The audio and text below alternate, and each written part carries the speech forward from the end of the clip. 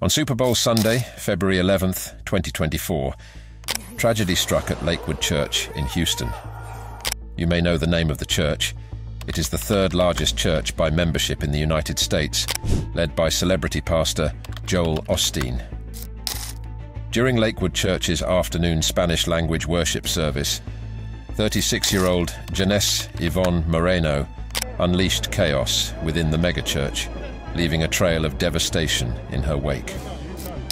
Her actions would forever alter the lives of those present and ignite a search for answers in the aftermath of the horrific event. In the heart of Houston, on a fateful day in February, tragedy struck at Lakewood Church, shattering the peace of a Sunday afternoon. Just before 2 p.m., the tranquility of the church was shattered.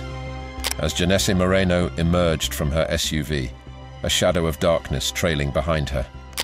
With her 7-year-old son by her side and a heavy bag slung over her shoulder, she stepped into the sanctuary, armed with a deadly arsenal concealed beneath her coat.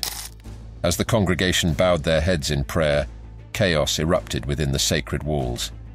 Moreno, consumed by a madness that defied comprehension, unleashed a storm of bullets upon unsuspecting worshippers.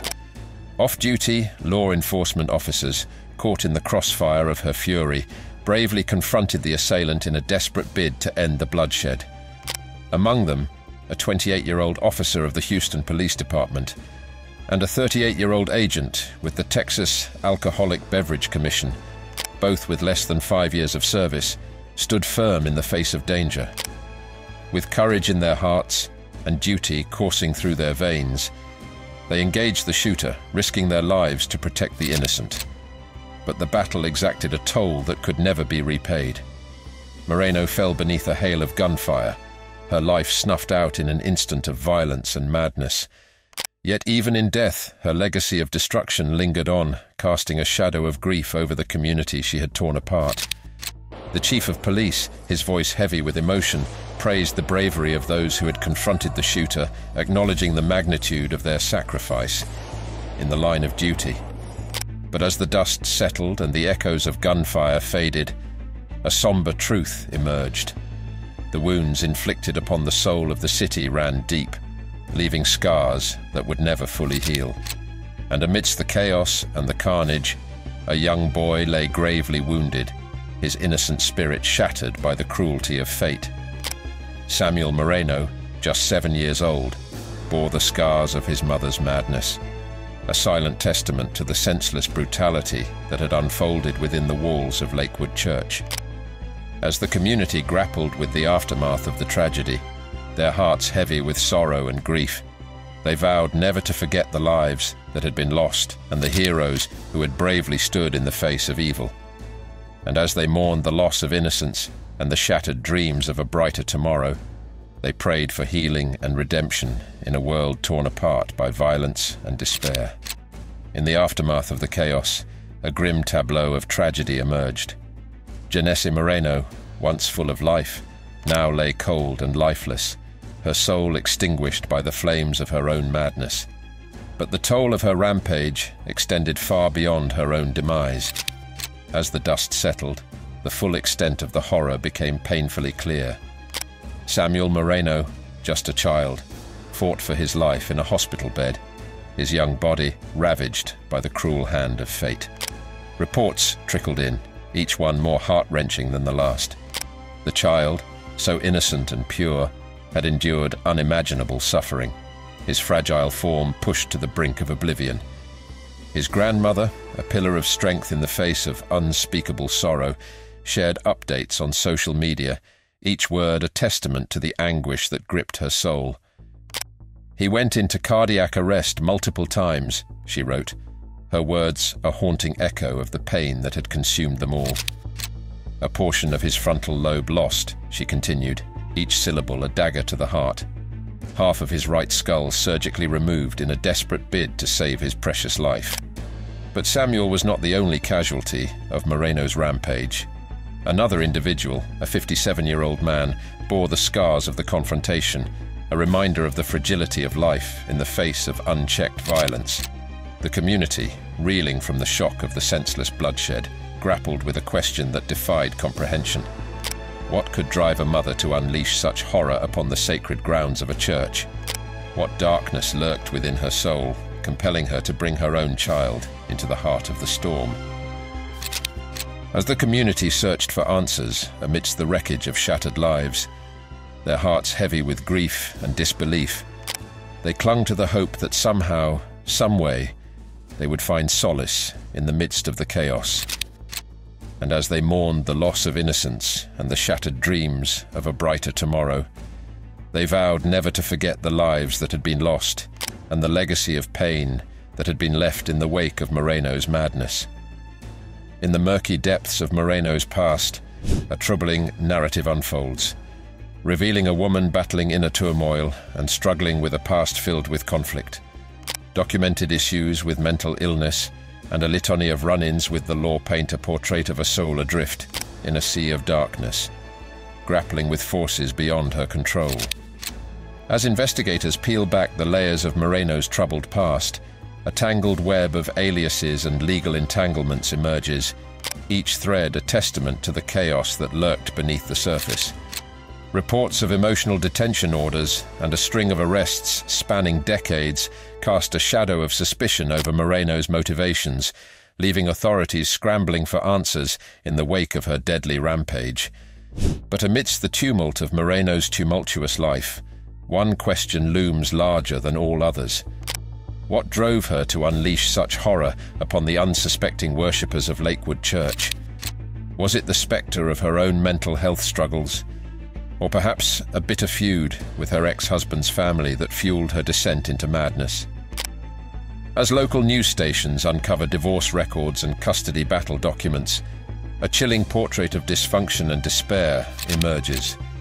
Each revelation a dagger to the heart of a community grappling with the fallout of Moreno's heinous actions. Accusations of deliberate harm and manipulation cast a pall over the once peaceful halls of Joel Osteen's megachurch, leaving congregants reeling in disbelief at the depths of human depravity. In the midst of the chaos, a grandmother's anguished cries for justice echo through the corridors of power, her pleas for accountability a stark reminder of the failures of a system ill-equipped to protect the most vulnerable among us. And as the community struggles to make sense of the senseless, they are left to grapple with the sobering reality that in a world plagued by violence and despair, no one is truly safe from the darkness that lurks within us all. Amidst the shattered remnants of tranquility at Lakewood Church, law enforcement agencies raced against time to unravel the twisted tapestry of events that had unfolded within its hallowed halls. Armed with body cam and security footage, investigators delved deep into the heart of darkness, piecing together the harrowing confrontation that had left a community reeling in shock and disbelief. With each frame, a chilling portrait of chaos emerged, offering a glimpse into the frantic efforts of officers to stem the tide of violence unleashed by Moreno. The footage, a testament to the bravery and determination of those who had risked their lives in the line of duty, laid bare the stark reality of a world torn apart by senseless bloodshed. But as investigators combed through the rubble of Moreno's troubled past, they encountered a maze of aliases and hidden truths, each revelation a grim reminder of the demons that had haunted her soul. Reports of anti-Semitic writings and a history of violence cast a shadow of suspicion over Moreno's motives, leaving authorities grappling with the elusive quest for answers. As the investigation unfolded, the Houston Police Department released a series of videos capturing the unfolding tragedy. Each frame a haunting reminder of the terror that had gripped the church on that fateful day. From Moreno's calm entrance to the frenzied exchange of gunfire, the footage offered a chilling glimpse into the heart of darkness that had descended upon the unsuspecting worshippers. But one figure stood out amidst the carnage: Samuel, Moreno's young son, caught in the crossfire of his mother's madness.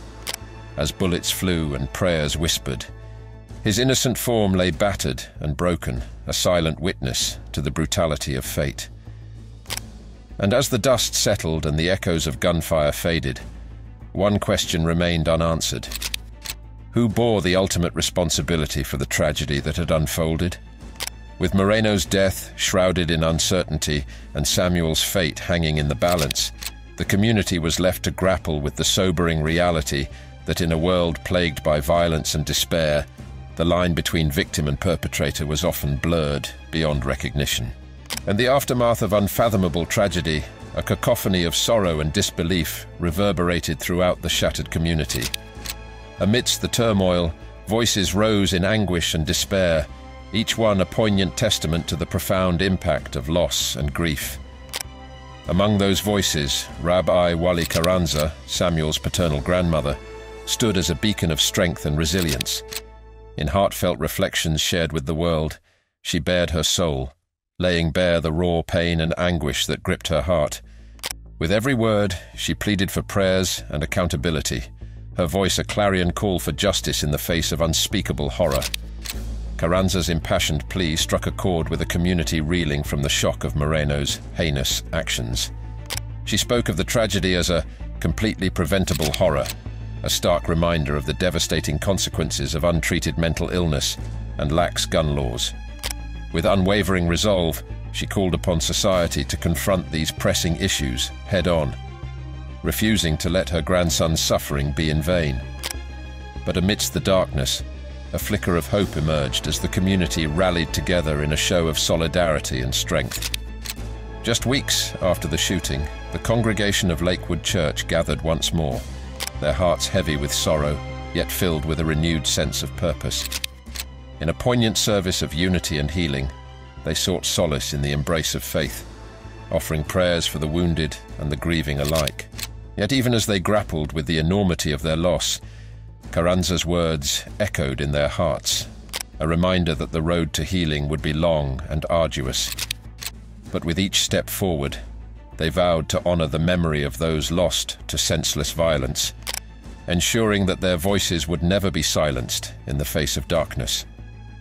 And as they looked to the future with hope and determination, they drew strength from Carranza's unwavering resolve, knowing that in their collective efforts to confront the scourge of mental illness and gun violence, they could forge a brighter tomorrow for generations to come. The grandmother and rabbi ended her statement, "May Hashem bless the hands of those who hold our child and bring him healing just as God did when he was born, at just 23 weeks. And may the memory of Genesse Moreno Carranza be for a blessing. In her death, may we find a way to keep others from dying. Shalom, Rabbi Wali Carranza." In the aftermath of the harrowing ordeal at Lakewood Church, the spotlight shifted to the courageous battle waged by young Samuel Moreno, a symbol of resilience in the face of unfathomable adversity. With each passing day, his struggle against the specter of death became a testament to the indomitable human spirit, a beacon of hope illuminating the darkest of nights. Through the haze of uncertainty and despair, updates on Samuel's condition offered a glimmer of optimism, a ray of light piercing through the shadows of tragedy. Despite the countless hurdles that lay ahead, his grandmother, Rabbi Wali Carranza, stood as a pillar of strength, her unwavering faith a source of comfort and solace in the midst of the storm.